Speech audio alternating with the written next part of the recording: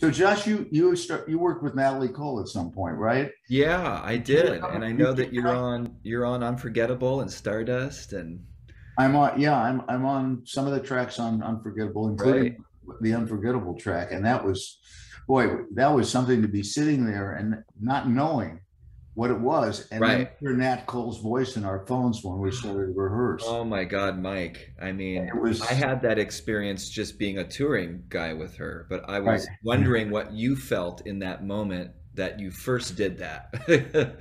I was Because like, yeah.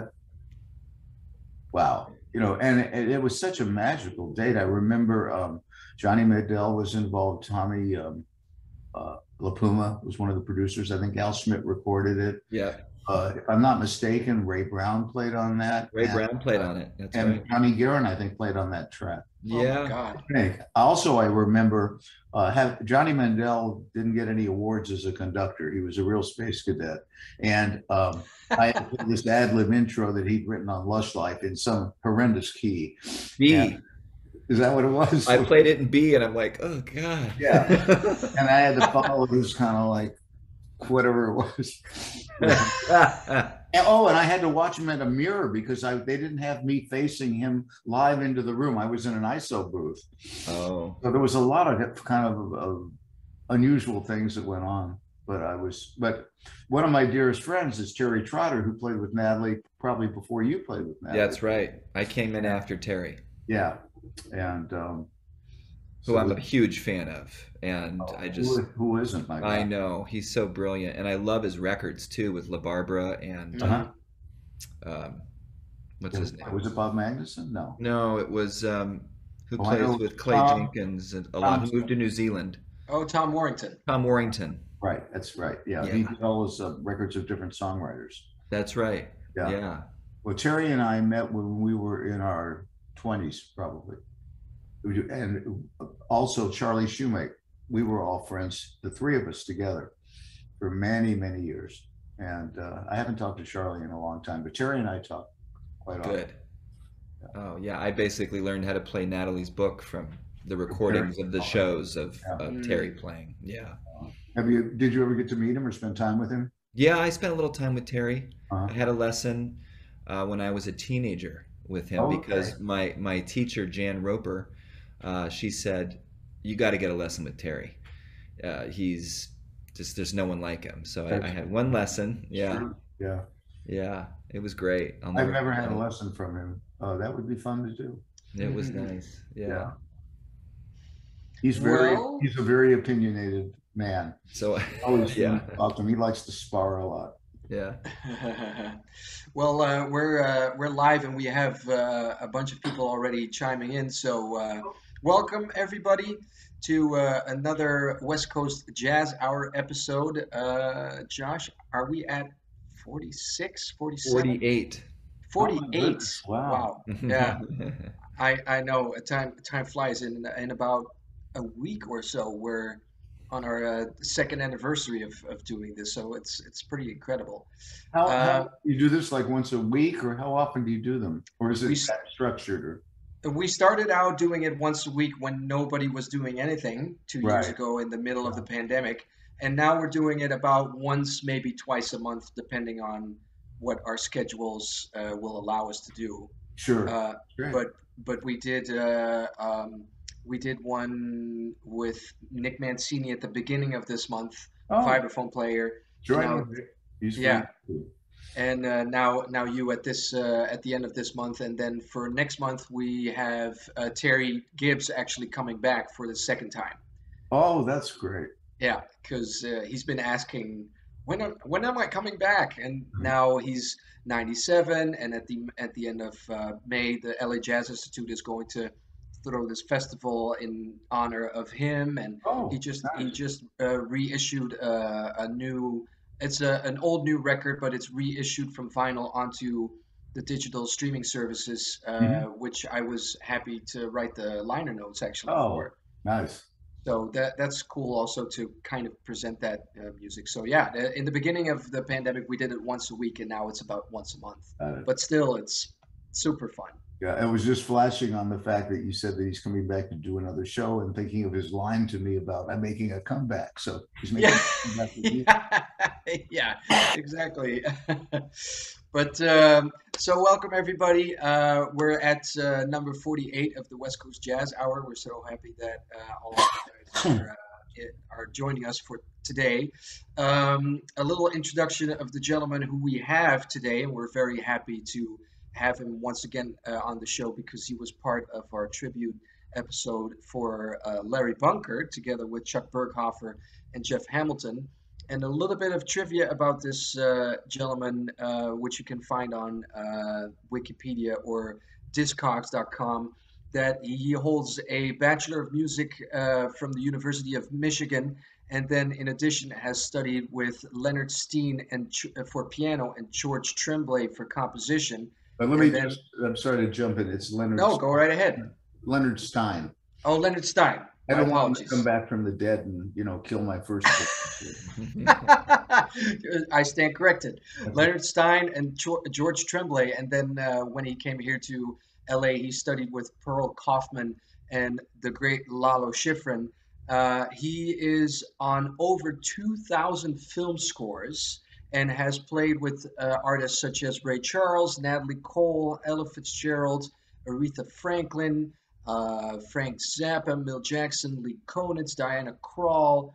The film composers are including John Williams, Jerry Goldsmith, James Newton Howard, Henry Mancini, Elmer Bernstein. The list goes on and on with who this gentleman has worked with. So today we're very lucky in welcoming Mike Lang to our show. Welcome, Mike. Thank you for being here. Thank you. And yeah, and we talked already a little bit about about some experiences that you've had, and the first question that we always ask to our guests is when and why did you move to LA back in the day, and who were some of the first musicians that you started to play with? You asked me when and why did I move to LA? Yeah. Well, I was born here, so it was. Oh, well, okay. I missed that little piece of trivia. I was trying to figure out where you're from. So you're from here. Yeah, I am from here. And one thing I will tell you that I'll just say this to put it out there because you can see where I'm living and my music room and all that. It's a long story, but the bottom line is that I was born in Studio City and my parents lived there for 4.5 years. And then we moved to Westwood. And my wife Karen and I were looking for a house about, I don't know, 40 some years ago. And we accidentally stumbled onto the property unknowingly, which was the property that I had lived in. And the property was owned by a composer, pianist named George Greeley. And in a conversation with George Greeley and Karen, it was established that my father built the house that we were looking at and that I had lived there. And even though this room is an addition, I'm living in the house that I was born in. Oh, wow. That's incredible. So we really got to my birthplace, literally. Yeah. Not the hospital, but close, you know. Yeah. Oh, that's amazing. amazing. Wow. Yeah, that's awesome.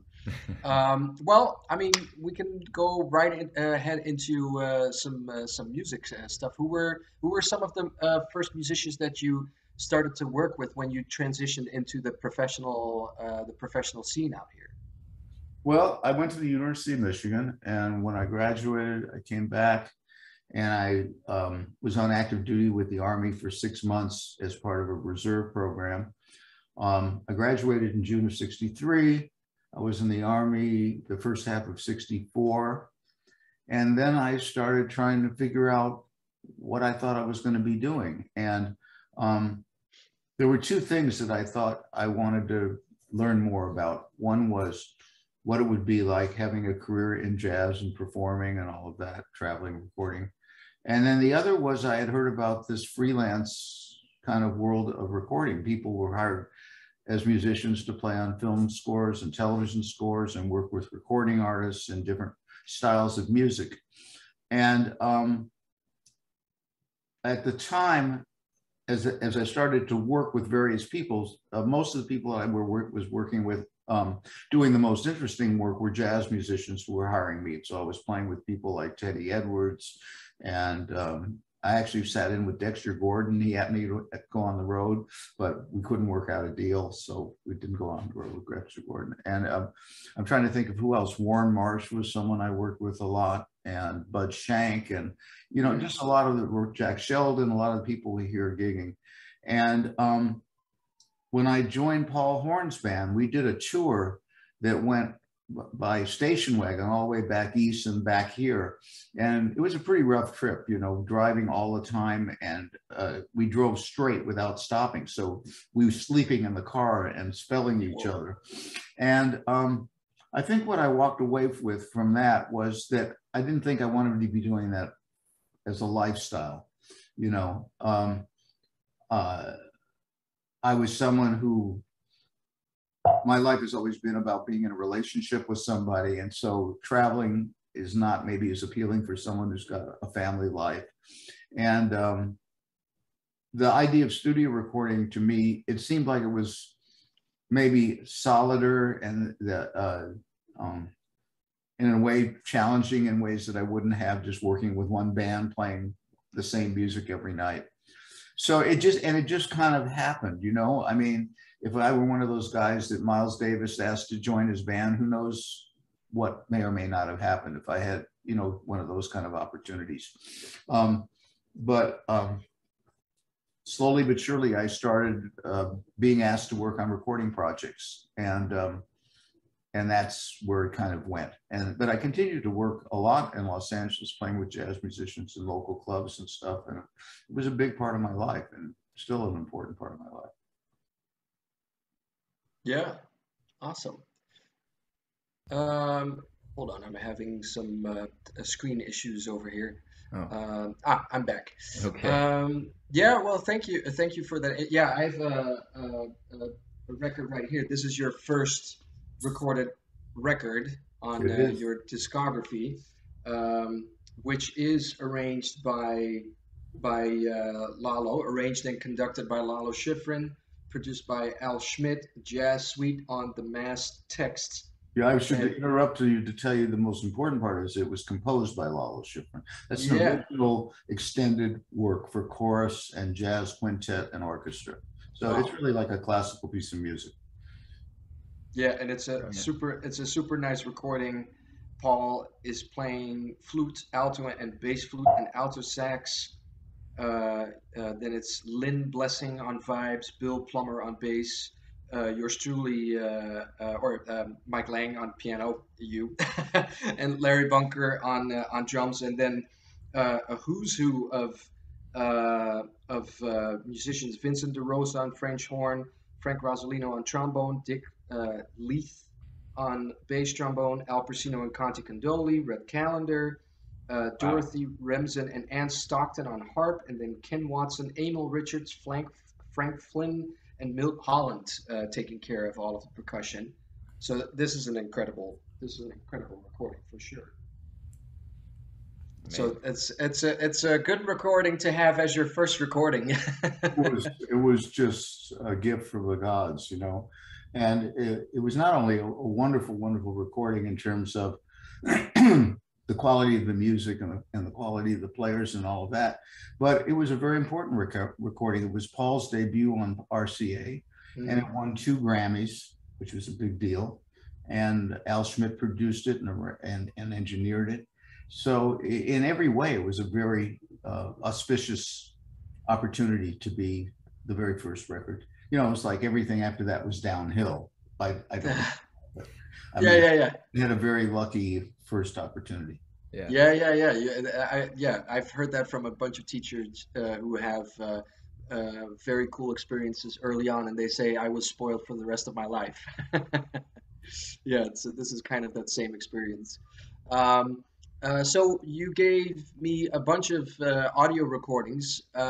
Is there anything in particular that you like that we should start off with to showcase the people who are watching and listening? I think I'd let you pick it. I mean, we went over the list, and they're all worth hearing. I think. I hope. Cool. And so just go for it. Sure.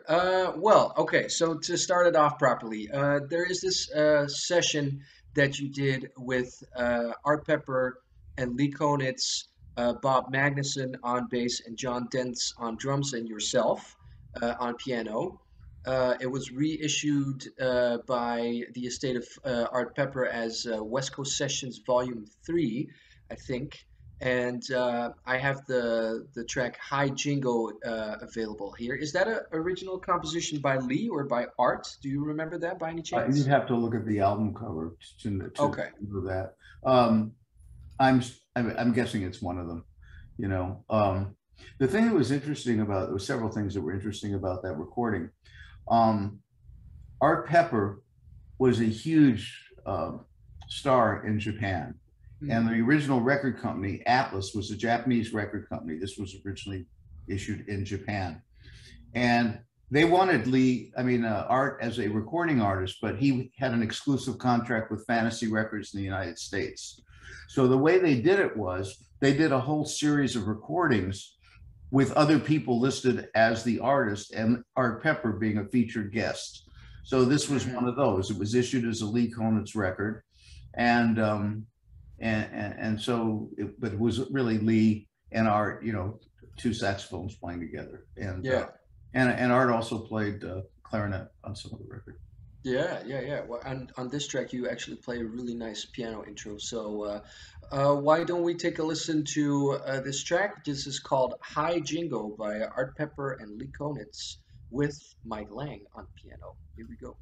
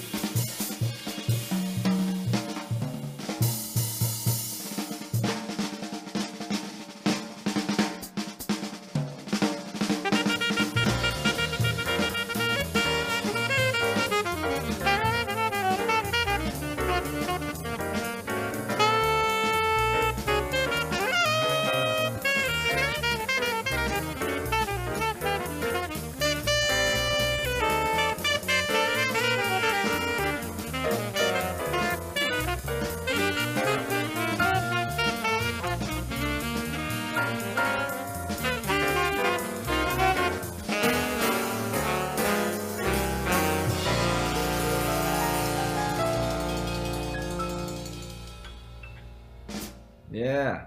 Nice. Great solo, Mike. Wow. Oh, thank you. You know, it was interesting. I do remember very specifically. I don't think it was necessarily intentional, but it kind of happened organically that because Lee Konitz was there, I was immediately thinking about Lenny Tristano, who was a big influence on my playing in a very kind of hidden way. It wasn't like you'd hear a lot of my playing and immediately think about that. But when Lenny Tristano started recording for Atlantic Records, he made two records, which for me were two of the most profound records ever made. And I can't help but reflect that the linearity of that solo is kind of coming from that place, and even the time feel to a certain extent in terms of how the phrases kind of overlap and stuff. And I think I was looking to make a connection with Lee Konitz by going in that direction, and I don't recall that he ever said anything about it. So whatever. I was gonna ask. Yeah, I mean, Yeah. I heard the Lenny kind of flavor a little bit in there, but obviously intrinsically you. It also kind of reminded me a little bit of, I'm a big Michel Petrucciani fan. Me too. I'm sure you love him too. And I love him to death, but I didn't know who he was back then. oh, back then, yeah, So yeah. Because this record's from what, early '80s, '82 or I something? would think it's in the 70s. Oh, Yeah. 70. Yeah. I may be able to look at, or do you have, you don't have the record there. You just have, you wouldn't have that. Well, we'll look it up. Yeah, Yeah, I would I have won't to. take the time now, but I But think yeah, Michel did. Yeah, he had those. There's that duo record with Lee Konitz, and I just love them together. I Michel. haven't heard that at all. Oh, you'd love it. I Yeah. think it's And, great. but I really became very attached to Michel Petrucciani really in the last few years. Really? Became aware of him because he's so visceral.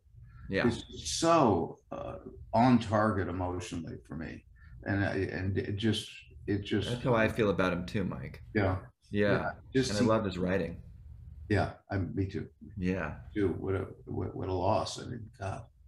And anytime you find anything live, it's like I keep waiting to find, you know, him when he's having a slow day, and I can't find it. Yeah. It's always inspired and always so passionate. I know. It's true. Yeah. This was from 1982. 80, the record is 1982, you said? Yeah. Wow, that is Yeah. later than I would have thought. Interesting. Yeah.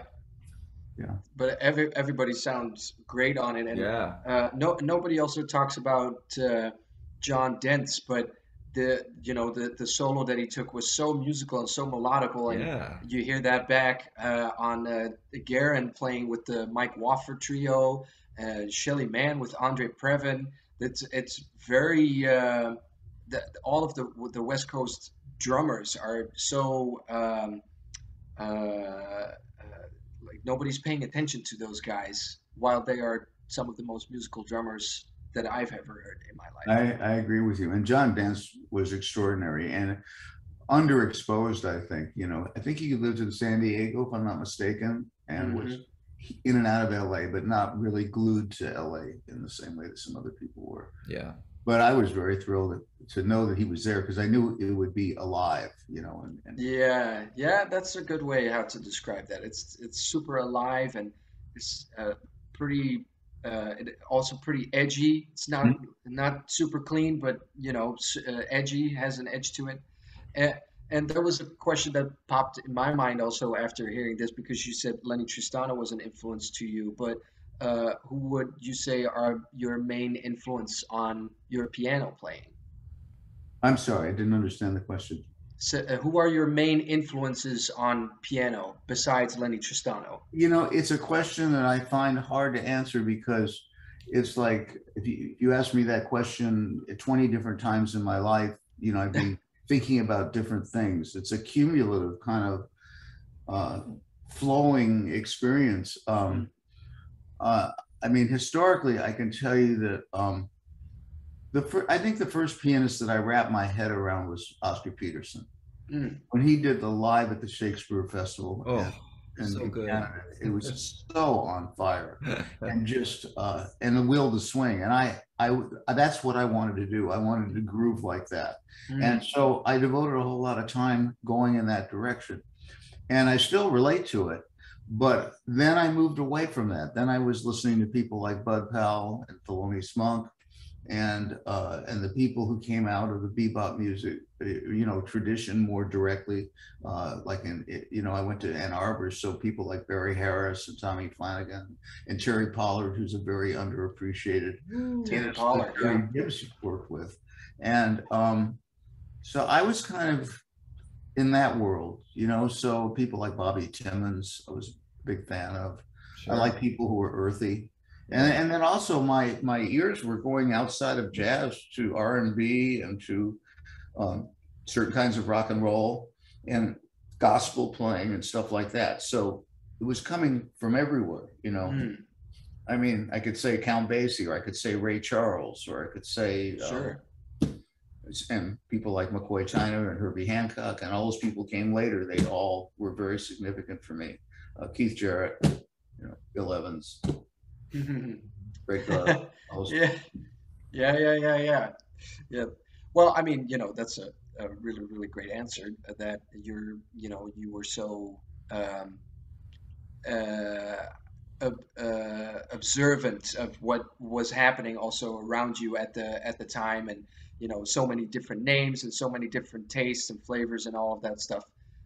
So I dig that for sure.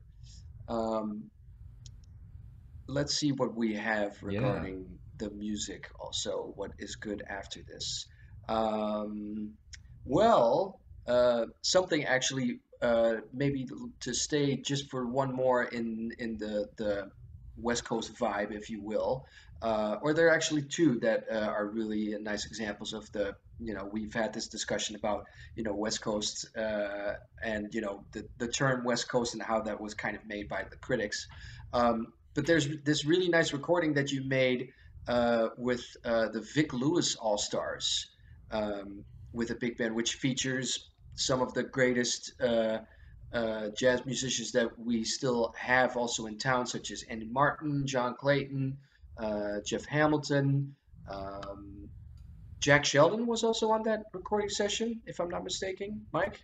I don't remember. I mean, I I, wouldn't remember that. That's so I, long. I think Jack Sheldon and Conti Condoli are both on this Yeah, session. I was on part of the album, as I recall. So there were different Yeah, sections. Probably different people were available, and so it's a little different from session to session. right. Well, you play a solo on the second version of Oleos. Should we play that? Sure, that would be fine. I mean, Sure. really, the star of the record, Vic Lewis was like a band leader, but apart from putting the records out, I mean, Bill Holman was the star. He was the arranger. It's Yeah, really a Bill Holman record with Vic Lewis. You know, Vic Yeah. Lewis, the All Stars. yeah. He showed up and went like this and went home. Well, the guy can for sure write. Yeah. But I mean, to his credit, he recorded a lot of jazz records and had a really successful run with them. They were respected and reviewed well, and he got all the right people, wonderful people to be involved. And I was happy to be a part of it. Yeah, yeah, Got an excited pup back there. Yeah. yeah. Let me see what I can do about Oh, that. don't Oh, worry about you're it. fine. You're fine. Yeah, Okay. Yeah, he barks at things that he can't have, like squirrels and he's about this big, but he's Ah, very yeah. nice. Nice. Well, I look forward to hearing this. I was not aware of this record. Yeah. I'm familiar with this record for several years already because I was so into, and still am so into Jeff Hamilton, that I Right. ran into this record pretty early on in my undergrad days. But yeah, John Clayton and Jeff are the rhythm section. all right. I'm going to just take care of this. Okay. You'll read about the obituary. Just Laying down the law. Yeah, that's Well, right. thanks for. Let's check in with some of the folks here chatting. Um, Larry Goldings. Larry Goldings is here. Hey, Larry. Oh, hey, Larry. What's Yeah. up? What's up, Larry? And Liz Finch. Hey, Liz. Thanks for Liz joining is us. here. Yeah. Gwen Singpale. Hey, Gwen. How are you? Thanks for joining. We're talking with pianist, just all around great guy, musician Mike Lang. And he is dealing with his dog right now. Yeah. So we're hanging out. And Hey, oh, hey Karen Hammock Karen. is Yeah, here. hey Karen. Thanks for Craig joining Cochran is us. here. Welcome back to the stage, Mike Lang. Took longer than I Hey. thought to kill the dog, so I apologize. You're fine. Thanks. Completely Buck fine. Sheldon would say, the world's greatest piano player, Mike Lang. Yeah. Even I tear up at the name. Okay. Oh, I Yeah. know. Who? Mike Lang. I know. Nice. Well, here is the a second version of Olio on this recording, and it's Vic Lewis plays Bill Holman. Here we go.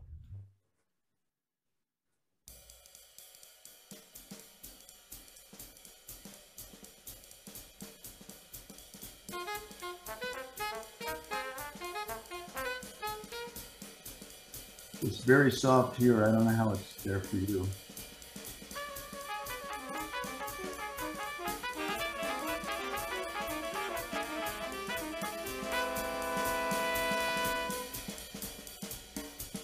Better?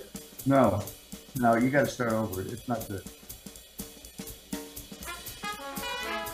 I'm not sure what is happening because here Are on you my playing it off computer. YouTube, Kevin? No, it's Oh. on my computer. Oh, okay. It's Zoom acts funny sometimes with volume on certain things. It'll grab it or something. So I don't know why it's doing it on this one. It's just markedly lower than the last track. Yeah. Let's Let's say if you can't bring it up, we should move on to something else because it's too soft. Okay. Let me try it once more. Sure. One more time.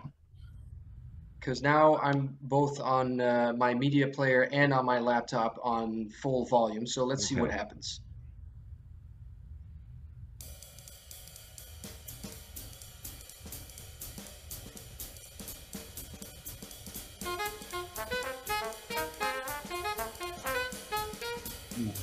No, Still pretty low.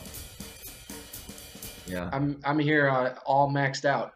Well, maybe we just move on to something else. Okay. That was a nice taste, though. Yeah. Well, you can we'll save that for Yeah, everybody. let's. But that's a record, everybody, that you can actually find on YouTube or on Spotify as well. Yeah. If you're interested. Vic Lewis plays Bill Holman with a star-studded cast. I hope Right. that the rest of the tracks will be just fine because I don't know what. Oh, and some folks are chatting that it's loud here and sounds great over here. So volume's good for people listening. That's interesting. Yeah. 2+ years on Zoom. You think we know how to do this by now? We're still learning how to use this stuff. Yeah. Oh, Well, I'm the worst. I used to be technologically really proficient with synthesizers and these huge racks of MIDI equipment that went from studio to studio. And when I finally saw that that was coming to an end and kind of phased it out in my life, I'm an idiot with computer stuff. I mean, just basic, stuff. And I'm embarrassed about it, but so I get it. Yeah. Well, you have so many talents elsewhere. Yeah. My goodness. Yeah. Tom Rainier kind of talked a little bit about that on one of our episodes about the synthesizers coming into the scoring sessions and Right. how he quickly had to adapt and get the latest stuff, and it was changing so quickly. Did you find that a easy transition, Mike, or natural? Well, I kind of came to it before it became part of my professional life in a sense. Yeah. I was always interested in electronic keyboards, and there was a guy named Paul Bieber who was the go-to guy to get the earliest kind of generation of electronic instruments, and he rented the instruments. He was trained as a pipe organist, so he had very limited kind of keyboard abilities, but he had the instruments, and he had things like a Nova chord and a Chamberlain, and he was the first guy to own a Baldwin electronic harpsichord, and he had some organs, and he got me involved in a lot of recording projects with those instruments. And then when the ARP 2600 came out, I invested in one and was really interested in it. And it's a very primitive instrument. You can only play one voice at a time. It's a monophonic instrument, but it had all of the classic elements of analog synthesis. And it required a lot of programming knowledge. And I remember having a very embarrassing moment where at one point I thought, if I don't take this to a recording job, I'll never get past a certain point. So there was a wonderful composer, arranger named George Tipton, who had a weekly TV show.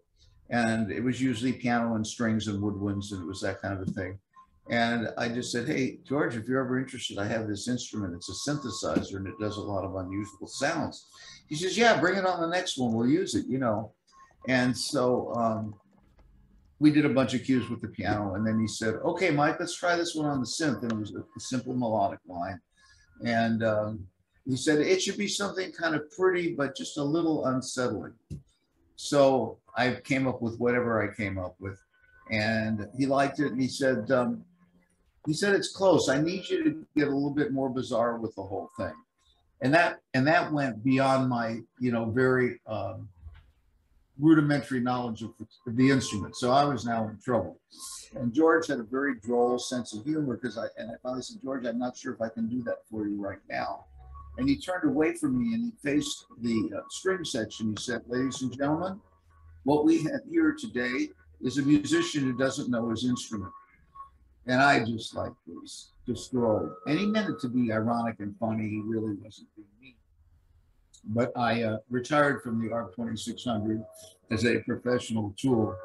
And then when polyphonic synthesis started happening and the Jupiter 8 came out with Roland, that was an instrument that I loved and felt really comfortable with. It had memory, you could program and save things and do things way beyond what the ARP 2600 did.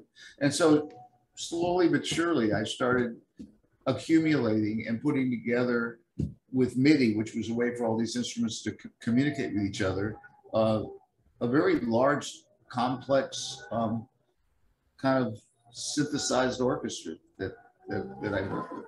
And then I was also, even before all of that, I became comfortable with learning the harpsichord, with learning Hammond organ, with learning all the other electronic keyboard instruments, learning celeste, all the different things that were a part of what the work I was doing involved. That's great. So, and I seem to have an aptitude for it. I liked it. It was fun. Right. Awesome. Yeah, Thanks cool. for sharing.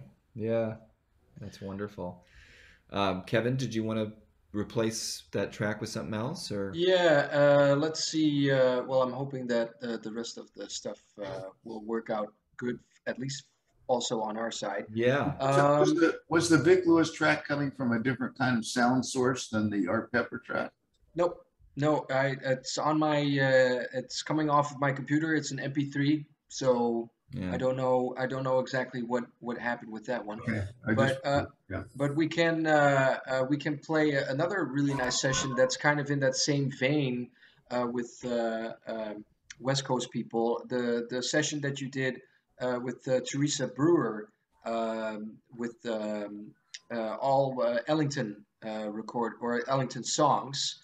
And let's see, you recorded that with Shelly Manne, Benny Carter, Oscar Brashear, and Chuck DeMonico on bass. And it's a really, really incredible band. And you said that there was a story behind this, that it was billed as Teresa Brewer and Shelly Manne, but it was kind of a put together thing. No, what I said about the band being booked as Shelly Manne and his men, that was sort of an artificial title that they used for the band. Right. In Shelly Manne's group. This was just a hand-picked group of all-stars, really. Nice. And Benny Yeah. Carter never played in Shelly Manne's band, and Yeah. I did on occasion, but that wasn't what we were doing. Right. So, and Oscar Brashear. So, I mean, it was just an all-star band. No, Yeah. the whole idea was to do essentially some of the great Ellington tunes, primarily ballads, with a good jazz quintet. And it was not commercialized in any way. It was Teresa Brewer doing a jazz album of ballads, and I was very taken with her singing and the way the band played. I thought it was one of the best records I ever had the honor to work on. Wow. Well, let's definitely take a listen to this track. This is Teresa Brewer with Shelly Manne, Mike Lang, Chuck DeMonico, Benny Carter, and Oscar Brashear. If I remember correctly, you're taking a solo also on this, Mike, and Benny Carter definitely takes a saxophone solo on this. This is a Sophisticated Lady. And if there's anything wrong with the track, just let me know if it's all We'll good. be sending you a letter. Yeah. Yeah. I'll be Josh on and look. I bought these poison pens and we have them too, so. All right. And people Ooh. watching are saying they're hearing it. So can you let us know, everyone at home, if there's an issue too? Yeah, thank you. Appreciate it. Oh, Craig says something. Under Zoom Yeah, audio setting, turn off automatically adjust volume. yeah. Let me Mine's see. off usually, but that can pull the volume down sometimes. Is there any Right. setting that I should adjust at my end? No, I think No, it. you're okay, I Okay. think. I mean, the video's on, the audio's on for me. Yeah, I'm in share screen mode. I think it's just all Yeah, stuff. yeah. yeah, Okay. you're good. All right. Yeah. Let's see if I can change anything on the settings over here real quick. Doesn't seem like it. Hold on, settings. I'll probably have to go over to. Here we go. Thanks, Craig, for that tip. Yeah, thanks, Greg. Zoom tips with Craig. Yes, exactly. Audio Zoom settings. Here we go. It's Music like halfway down. halfway down. Under the advanced. No, it's Okay. just, it just says automatically adjust microphone volume. It just shouldn't be checked. Shouldn't be checked. Should not be checked. Yeah, should not be checked. Right. Here we microphone volume. Automatically adjust microphone.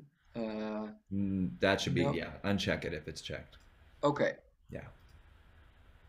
but it's the microphone, so that's my talk microphone. But I'll Well, just it uncheck might it. also be the sound output too. Yeah, you yeah, know? that might be the. I'm not sure, but give it a shot. Try this track and see what happens. Yeah, okay.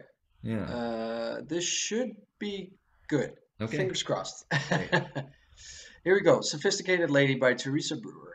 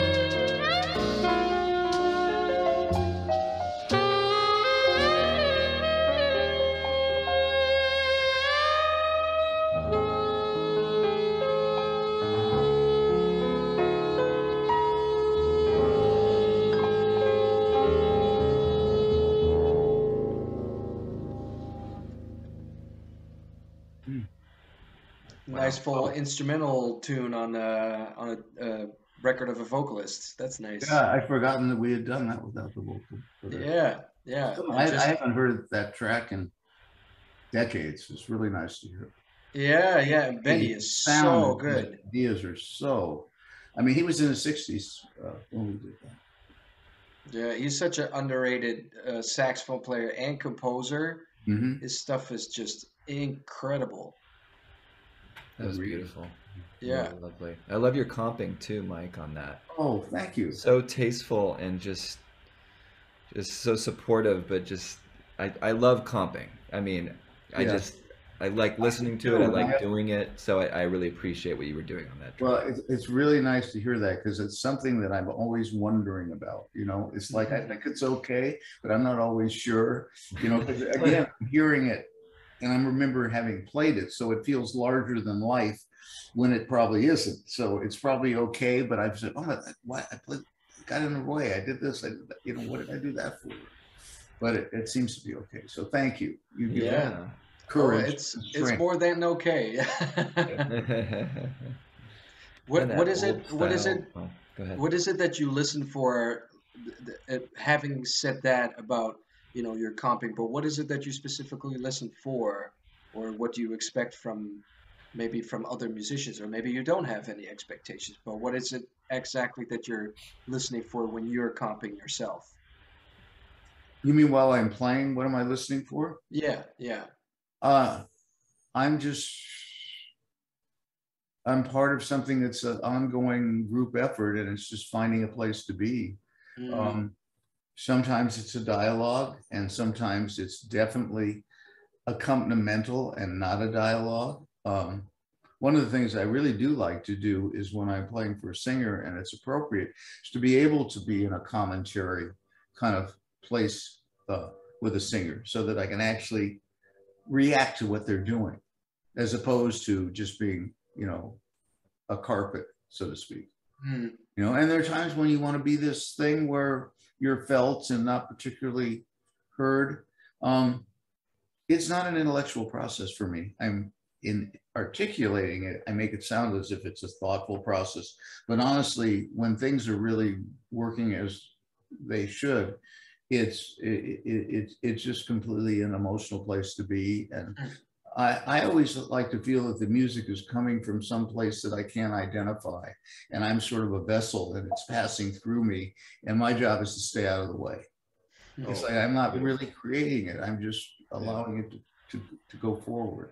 And it's a bit mysterious and a bit spiritual. But I think the things that happen that I'm most satisfied with happen in that way. Hmm. And when they happen with more artificial things in place, like you're trying really hard to make something happen, Right. generally what happens with me is I become the impediment rather than the helping person. Wow. Yeah, Beautiful thought. that's very deep. But I it think, sounds like a lot of words, but when it's happening, it's completely nonverbal. yeah, absolutely. Yeah. Well, that's beautifully said. Thank you for that insight. Yeah. Sure. Um, you were mentioning this track that you wrote, and you were talking about the keyboards and the synth type of stuff.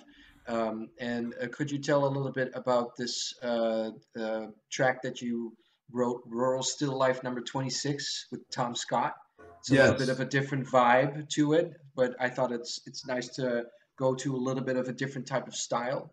Yeah. Well, the song in and of itself is it's its own thing. It's not like the whole record is in the style of this particular track, but Yeah. it just sort of found itself. What happened was Tom had signed with Impulse. He had done one recording for them, which was kind of in a big band with chorus. I think it was kind of a commercial jazz record. Ian Freeburn Smith, I think, did the writing. And so this was going to be Tom's jazz record with a quartet. And it was going to be more pure. And the band it was a wonderful band. It was Chuck DeMonico and John Guerin and myself and Tom. And Tom called me up and he asked me if I'd write a tune. And he said he wanted it to be kind of funky and kind of homegrown. So I got this idea of writing something, and it turned out to be in 7 meter, 7/4, 7/8, and it had on the basic track, it had a clavinet with a wah-wah pedal, which was a little bit extreme for a jazz record, but not so much for the kind of groove that I was looking for. Mm. And the tune is very very street. It's ba da da da da da. So it's that kind of thing. And so I had this idea to title it like a painting, because, so many people, they do things called still lifes. It's still life. So, Picasso did still life number 42 and on and on and on and on. So I kind of in a tongue-in-cheek way, I decided to call my tune Rural Still Life number 26. The tongue-in-cheek part was it was the only one I'd ever written, and I made it number 26. It was number 1. So there's a couple of things to say about it. Well, one is the way that the track went down, and you'll hear it, is that I'm using the clavinet on the tune itself, but I played a piano solo in the middle. So that was sort of a somewhat novel thing to do way back then. And then the other thing that happened that was really odd was that Bob Thiel, who produced this record, wanted to call the album Rural Still Life. So he arranged for us to do photography for the album in a ranch. So we went out to this location that was owned by a guy named Johnny Splawn or something like that. And he had a ranch that he rented out to film companies for Western movies.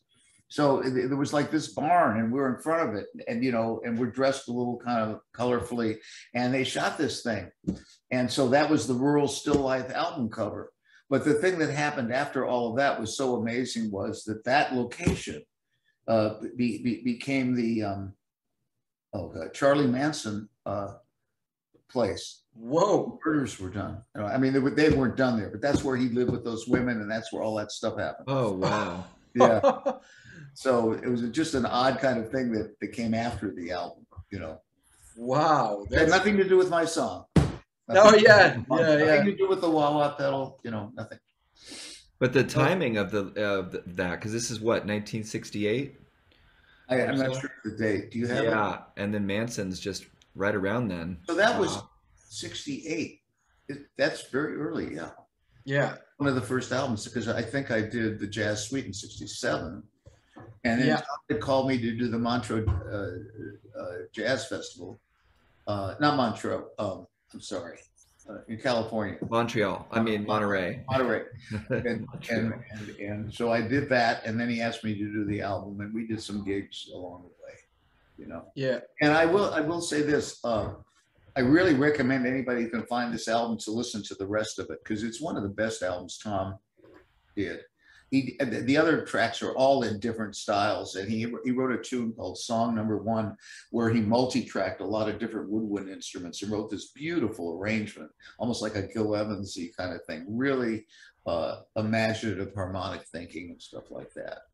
And I remember he did a ballad treatment of Body and Soul that was cool.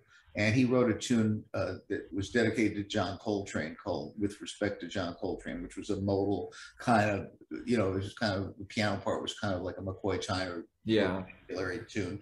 So, I mean, everything about that album was Tom was doing a real music album, it was not commercial in that sense. Yeah.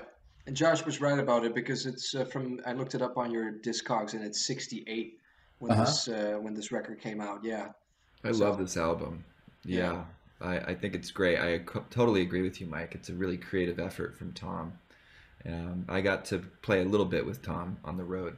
I brought this one up to him, but I was, of course, more interested in his father, Nathan Scott, who was a TV and film composer. Yeah, I got to work with Nathan. Did you work with Nathan? I did, Wow. He did a show called Lassie, which was a big TV show. That was his big... Oh, yeah, Lassie. Of course you worked with him, Mike. Yeah. No, that was pretty much on the fringes of me just getting started. Really? I looked into that one. Wow. There were a few old timers that I caught them, at the very end of their careers. That's cool, though. You did.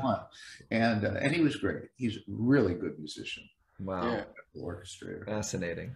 And Tom, I mean, what a thrill to do anything with him. I agree. Yeah. Brilliant.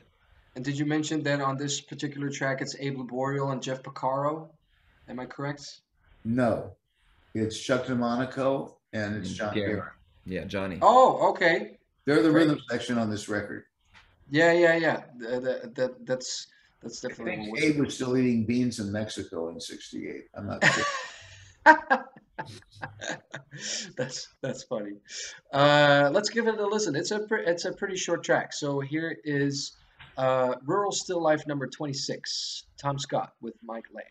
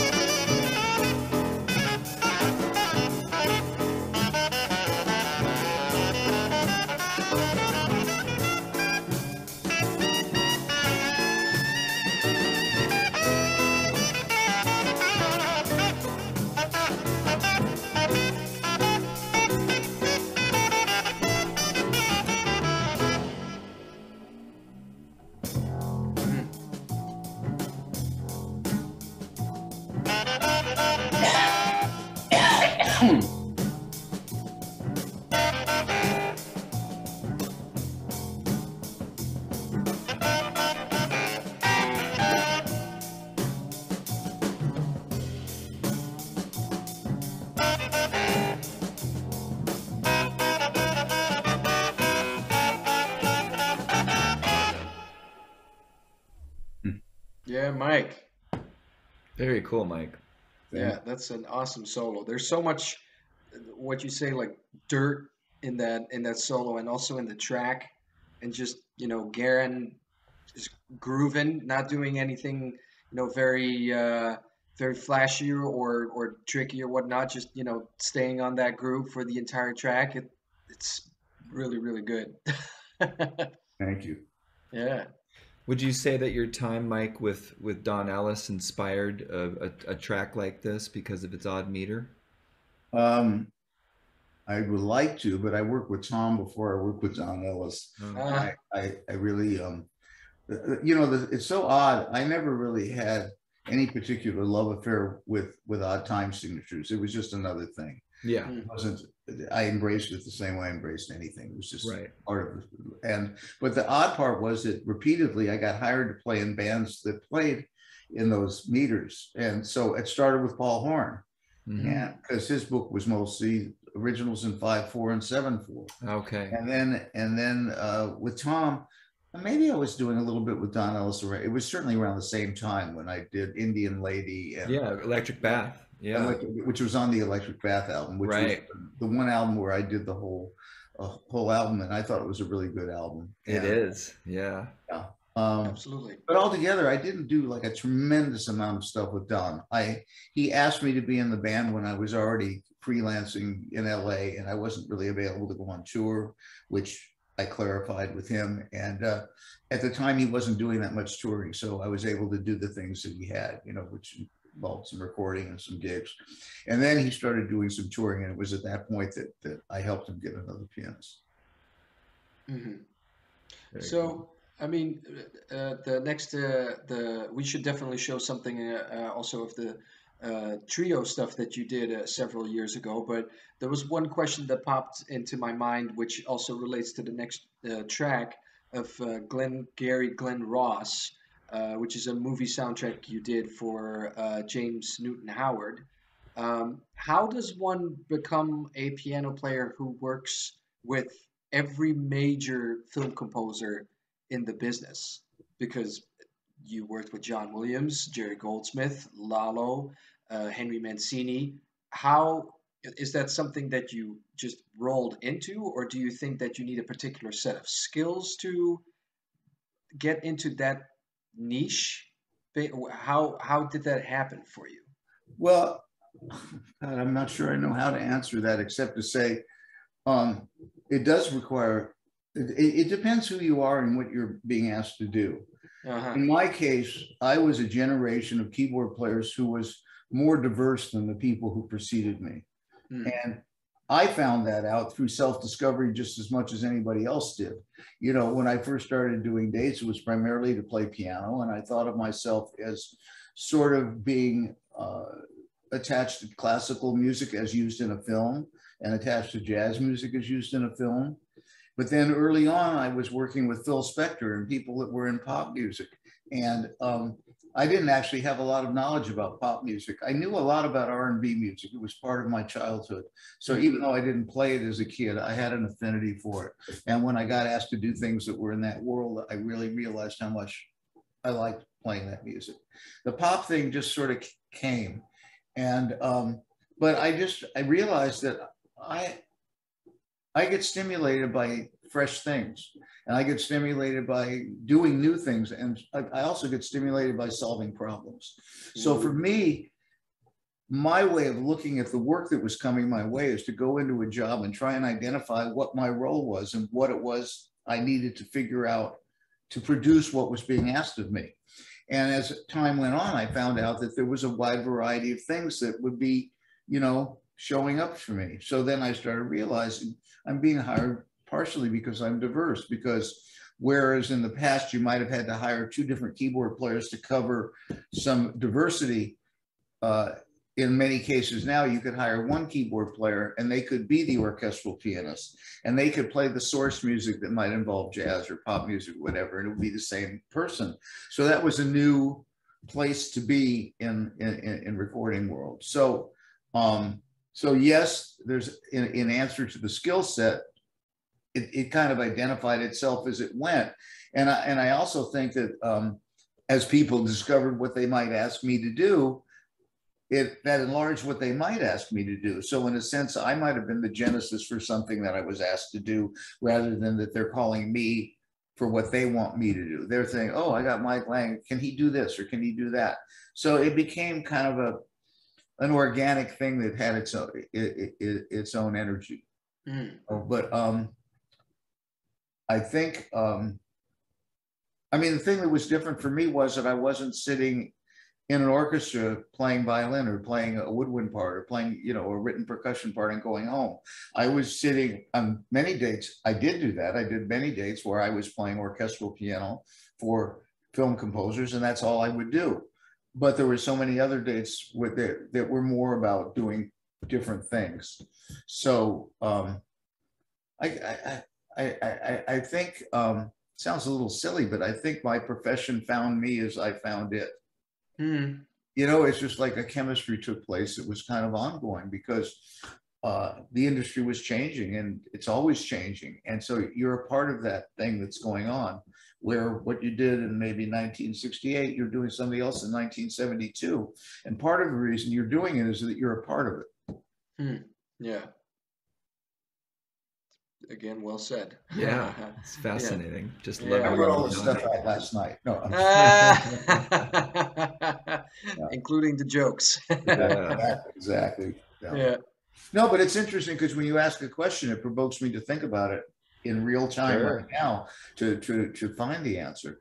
You know, Is that's kind of I get the feeling also that's kind of how you go about that with your music. Like you have a question and it makes you think, so you start to play and you start to find your role in it and to make the music in the best way of your capabilities, basically. sure, yeah, Yeah. Yeah. That's really, really good way cool. to put it.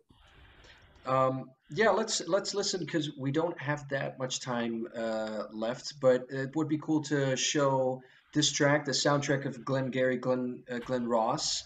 It features yourself, Mike Lang, John Patitucci, Jeff Porcaro, Wayne Shorter is also on this track, and Lenny Castro also plays percussion on this track. So Oof. let's listen to Glenn Ross by And for James those who Newton haven't Howard. seen the film, it's a great movie. You know, Ah, David Amazing. Mamet. Yeah, Yeah, courtroom. It's great. yeah. Jack Lemmon, Alec Baldwin, Al yeah, Pacino. that's Wow. right. Oh, okay. I definitely have to watch this It's a movie. good I Yeah, haven't one. seen it. Yeah. and I have a story. Maybe I should tell it before you play it. Yeah. Sure. Please. James, I had worked with James on a bunch of different scores, and he called me and he said, I'm writing a score and I'm a little bit in foreign land for myself because it's going to be jazz oriented and I have Wayne Shorter involved in it. And he said, I wrote a main title and can I send it to you? And can you just tell me what you think of how it is? And I said, yeah, I'm not sure what you're looking for from me, but I'll do whatever I can. So he sent a cassette just to let you know how long ago it was. And it was a demo of I can't remember how he did it. I think it was all done in his home studio, but it was basically a jazz quartet kind of with percussion. And I think what he wanted to know was whether he was writing this music so it sounded convincingly to be whatever it was. And what it struck me to be was very much like Weather Report's music in a harmonic way and in a melodic way, but maybe a little more toned down in the sense that it was cinematic. You know, it wasn't. It was evocative. It had a vibe to it.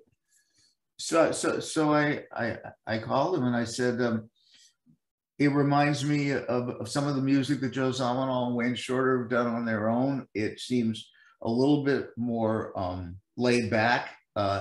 It strikes me as being cinematic. I like it. I think the Mhm. melody's memorable and affecting.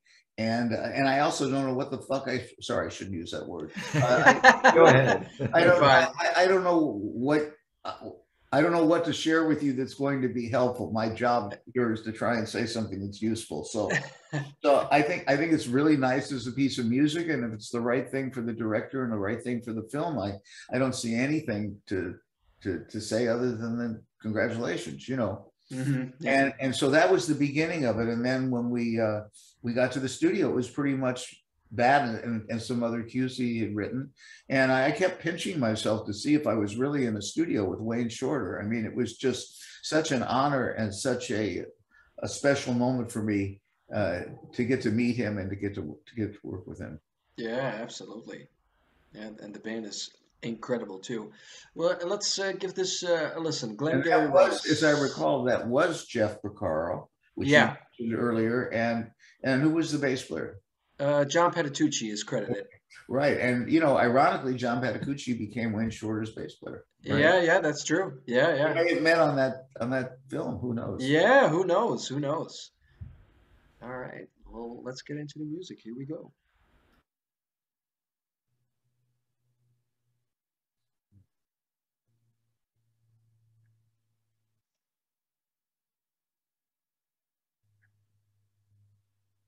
Kevin, I think your sound is not being shared. Oh, my apologies. Yeah, no worries. My apologies. I I'll didn't do want that. to say anything. No, you're right. Here we go. That was Sharing. really soft. Yeah, yeah, yeah. That was some really incredible music. I just got an email from John Cage. He was thrilled. Okay, second attempt. Here we go.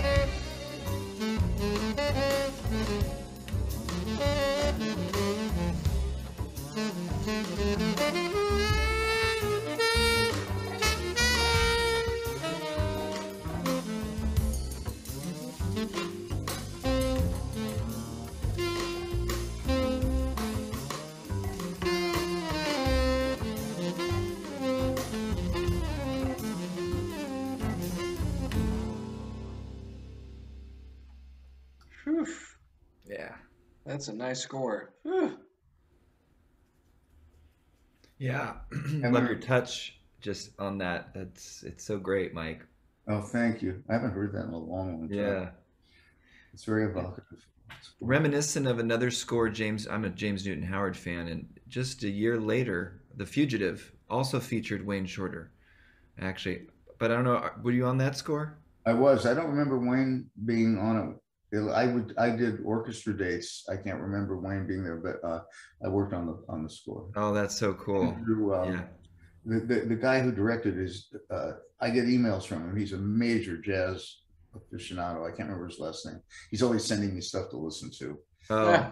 oh, really? Yeah, That's cool. it's a powerful film. Oh, I love that movie. I think it's great. The director is, I'll think of it in a minute. But Andrew I, Davis. that's Andy Davis. Andy Davis. Okay. Yeah. And I'm a big Brad Dector fan, as I know you are. Oh And yeah. getting to interview him for another thing I did, I learned of his incredible, catalog of what he's worked on, and this movie was one that he worked on as well. Yes, The Fugitive, that is. yeah, he did quite a bit of work with James Right. for a time, and Yeah. he wrote a piano concerto for me, so I was happy with that. Yeah, I was reading about that. I'd love to hear it. Was it recorded? In a very poor live fashion. He's got something that's not releasable or anything, Oh, but you can hear the notes we played, which I'd love to. Yeah. Yeah. Anyway. That's really cool. Hey, maybe it's a good point to go to one of those YouTube links that you actually sent over, Mike, with your trio performances, because that is a very important moment in your musical career. You mentioned playing together with Jim Keltner and Mike Valerio as kind of a culmination of everything that you've done in your career. But that was the moment that you did something under your own name, correct?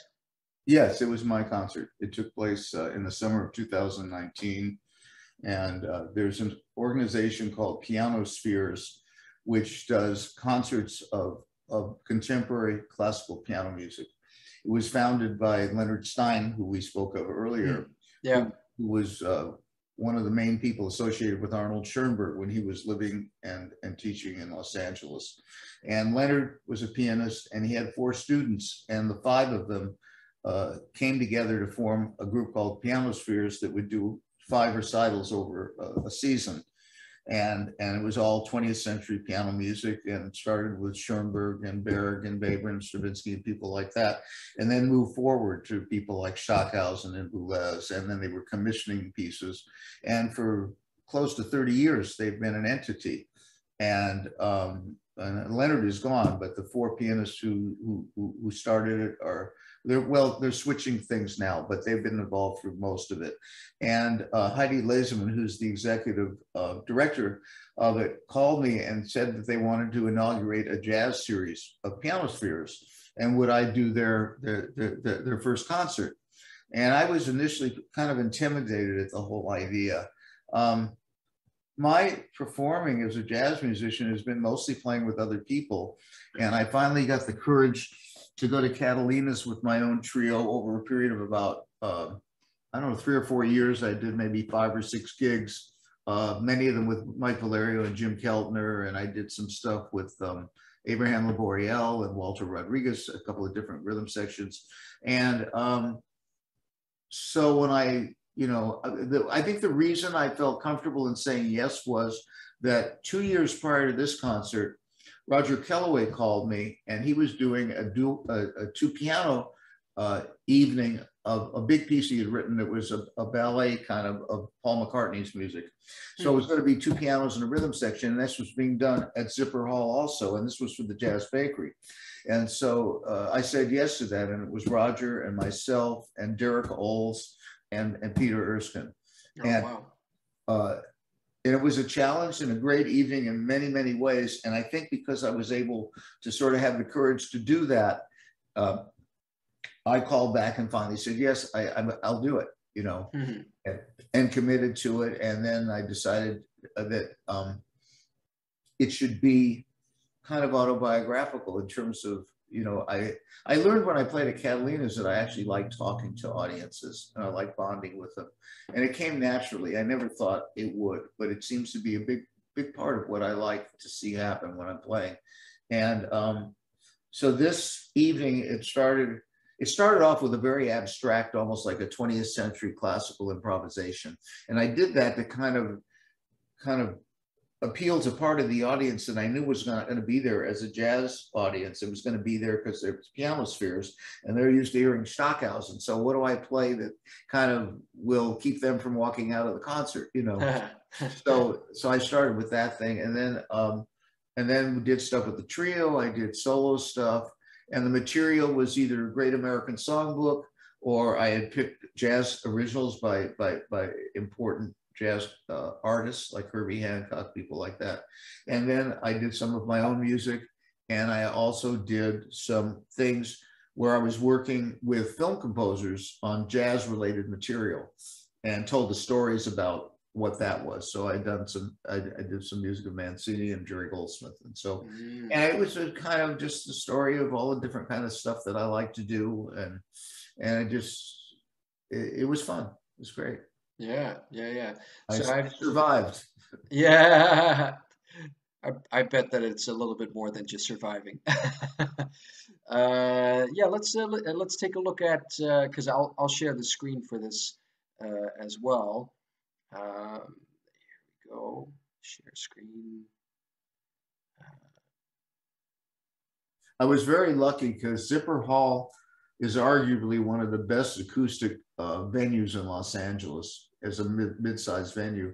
And they have an audio-visual team that works there that is as good as you could ever hope to have. So at the end of all of this, I ended up with a stereo mix. I ended up with a Pro Tools mix. I ended up with multi-camera video. And so 2 years later, when the pandemic had curtailed pianospheres from doing any more concerts, they asked me if I would go through the video and try and put it into a streaming format that would be something they could use to fill the gap. And so that's what you have. You have these two. It was about a 2-hour concert, amazingly. Yeah. And so there are two segments to the concert. They got flushed out with video editing, and I added some additional footage to make it a little more varied. There's some stuff.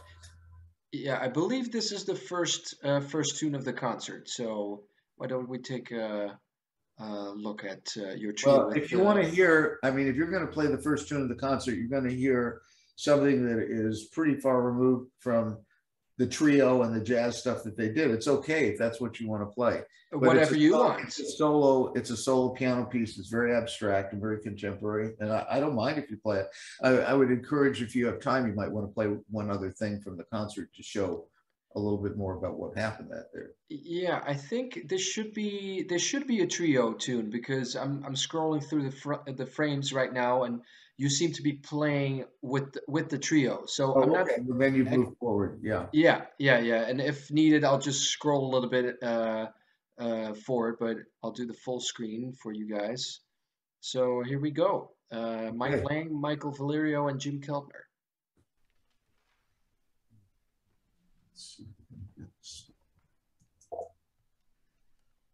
Right. No, you're doing.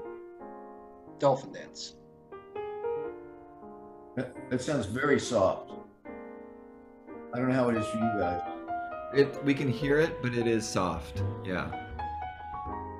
Can you make it louder? Yeah.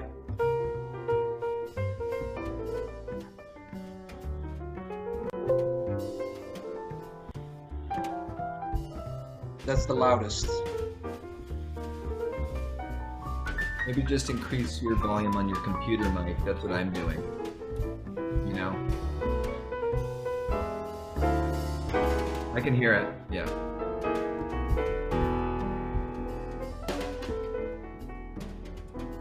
This is Dolphin Dance.